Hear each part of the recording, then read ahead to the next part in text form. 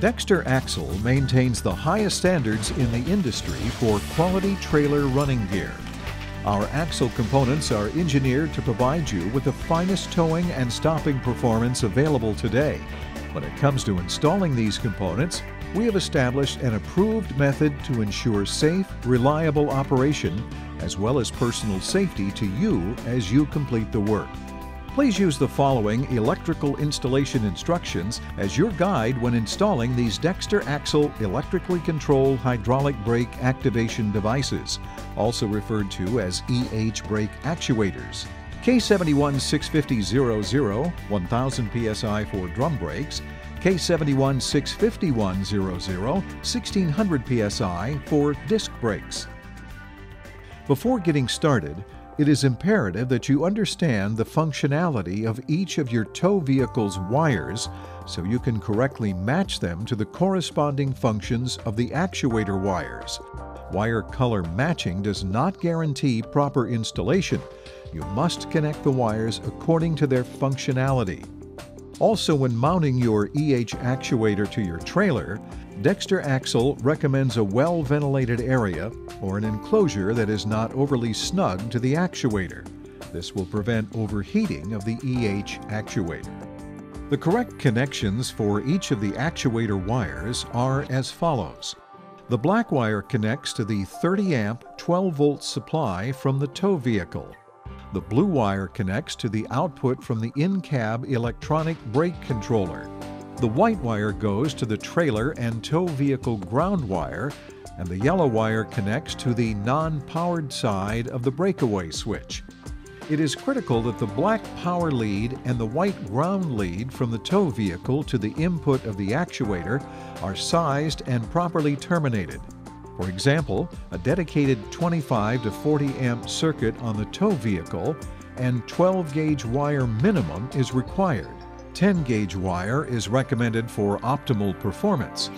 You'll want to consult the SAE wiring guidelines for proper trailer electrical harness design. The Dexter actuator requires an in-cab electronic brake controller to operate. It must have an output capacity of at least 5 amps, and while the actuator will work with a variety of controllers, optimum performance is achieved with the Dexter electronic brake controller.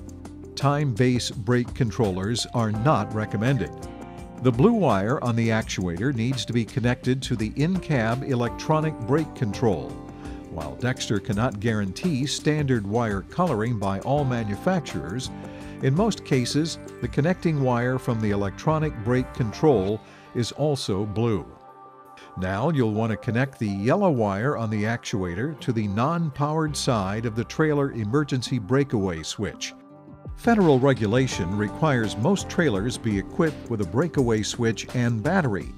The battery must have a minimum capacity of 9 amp hours and needs to be fully charged at all times. You'll need to check its charge level before every use. Use only breakaway battery kits that include a charging device, and don't try to charge the battery directly from the tow vehicle without the proper charging device. Please note, you never connect the blue and yellow wires on the actuator together, and the blue wire should never be grounded. Now it's time to test the electrical operation. First, attach the trailer to the towing vehicle. Don't connect the trailer plug to the tow vehicle quite yet. Before doing that, you'll need to pull the breakaway switch. The actuator unit should run. If it doesn't, check the breakaway battery condition and system wiring.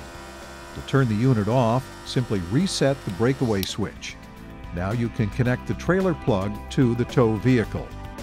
Next, turn the ignition switch on and then turn the in-cab electronic brake controller on. If the unit does not run, check your system wiring. Now apply the controller manual slide. The Dexter unit should run and brake lights should come on. Keep in mind that testing the Dexter unit only confirms that it is operating.